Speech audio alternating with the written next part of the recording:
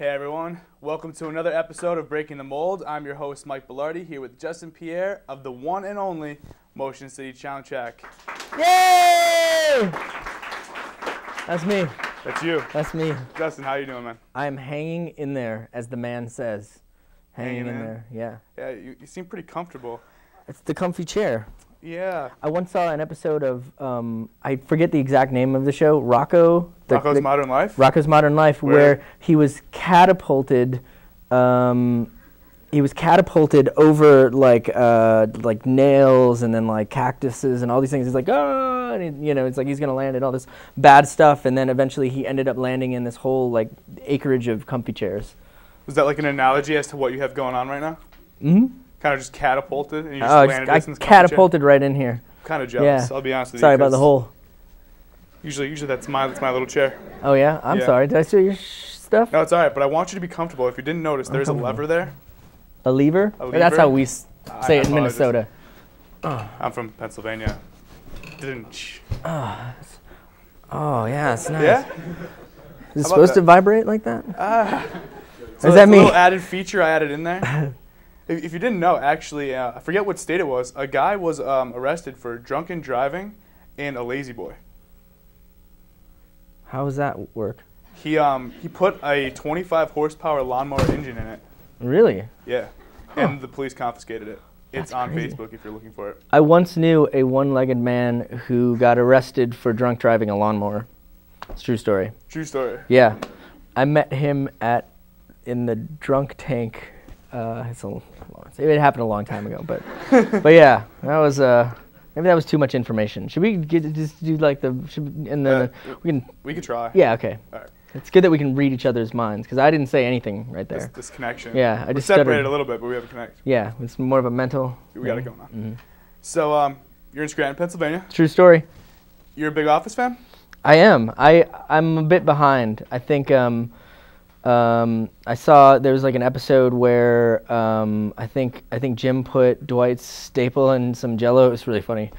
So I'm a little behind though, but right. A little bit. I think there's a season or two. Right? You know what's real weird? A lot of the people from Scranton don't actually get into the show as much as people from outside. So every time someone comes up, oh, you're from Scranton? You watch The Office? And I'm kind of just like, no, not really. Yeah? No. I wonder if it's the same. We had a sort of a phenomenon in Minnesota back in the mid-'90s about the movie Fargo, because it was all supposed to be about Minnesota, and people do talk like that, but that's a sort of heightened version of it. Very exaggerated. Yeah, so it's like everyone is just like, oh, you're from Minnesota, oh, Fargo, hey, how you doing? That was really bad. Yeah, once a movie comes to your town, it's just ruined. Yeah. It's ruined for you who actually lived there. I feel you. I understand. I know what you're saying. It's all right. Don't you just You're not doing your job! I'm just... Sorry. I forgot that there was the camera stuff. That's all right. Your eyes are just magical. Oh, thanks. Quite dreamy yourself. Yeah, thanks. So you've been on a small tour, going around for a little while, and we want to know, how's the reaction been that you've been, on your own? It's been really good. I think I've been using the Twitter machine in order to get people to come out, which I kind of like the whole last-minute planning. But I'd have to say that this is the second day out after I had a week off from being sick. So we had all this wonderful momentum going, and then I sort of destroyed that. So I apologize. But yeah, so this is great. And yesterday we had the most people come out to anything up until that point at both stops. I played in front of a dinosaur at the Carnegie Museum of Natural History, and then later on I played at a school, at a university, and there's just like so many kids there. It was ridiculous. And this is a lot of people too. So it's a good sign. And hopefully by saying that, it doesn't just like come crashing down. Because that's what happens sometimes. It's like, oh yeah, I've never had a ticket, or oh yeah, I've never done this. And then bam. We're both going to end up getting pulled over later. Yeah, and I don't drive. So that's going to be interesting. That's going to be really interesting. But you like the whole spontaneous outcome that you have by using this Twitter. Yeah, it's fun. I don't like the terminology of Twitter or tweeting or tweety. Yeah, it's silly, but it totally works. Very awesome. Now, with the whole entire band, you guys have a new album coming out on January 19th. It's entitled My Dinosaur's Life. My Dinosaur Life. My Dinosaur Life. Yeah, get it right. I'm sorry. Just kidding. You're going to beat me up after the show. No, I don't beat people. That's what he does. Yeah. He's a big scary man, yeah, with the beard. Now, you notice him doing this? A little bit. Okay. It's okay. You can relax. It's all right. fine. I'm getting nervous. Towel, guys. Can I have a towel? Towel. You can use my sleeve. Maybe later. Okay. Now, is this album going to sound like the classic Motion City soundtrack, or are you guys going for something new? Have you changed the sound at all? Not on purpose, if we have. And I found that as a fan of music, you know, like you have your idea of what the band is more so than the band itself. I think by being in the band, you can't really tell as much as, you know, because you're in it and you're doing it. So like for me, yeah, like for me being a fan of like a band like the Flaming Lips, it's like I noticed the change, and for the Flaming Lips, it totally works. For other bands, you know, who've like changed, and I'm like, I was into their early stuff, you know, because that's when I got into them.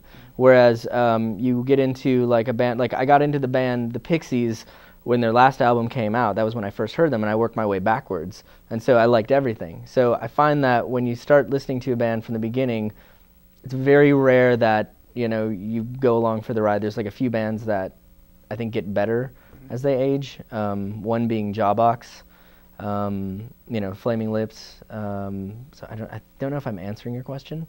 On purposefully, I don't think we've tried to do anything. We just, on this record specifically, we just wrote what we liked. And I think on the last record we had all these pressures, maybe imagined or real, I don't know. And we definitely were trying to do something, whereas on this record we didn't try. And I didn't warm up once when we were singing, and so there's a lot of, not screaming, but, you know, rough, bad. There's like a lot of bad things, like bad, but we liked the mistakes, so we left them in there. And so it just feels more raw and more, it's definitely more energetic than the last record. And do you have any expectations from this album? Nope.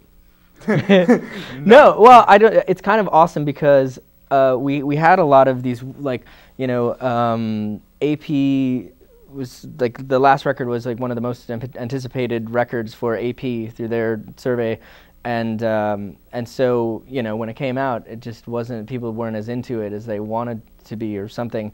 And so what I found is that there's no expectations for this record, at least as far as I'm aware of, you know. So I think that's good, because hopefully people will be surprised in a good way.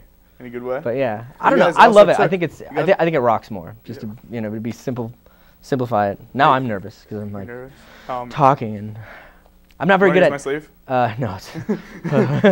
But now you guys also took a little bit longer of a time to create this album as opposed to your last album. Was that beneficial? Did you guys more or less just take some time to lay out and leisure a little bit and kind of relax? No, our drummer broke his arm on New Year's a year ago, and that set us back. I think originally we were looking at hopefully like a May, you know, summer release, and we just kind of were trying to figure out how we were going to do things. And in that process, what was cool is we started sending ideas to each other, like, because we all live in different states. And so Matt is in Virginia, Josh and I are in Minnesota, Jesse's in New York, and Tony's in LA.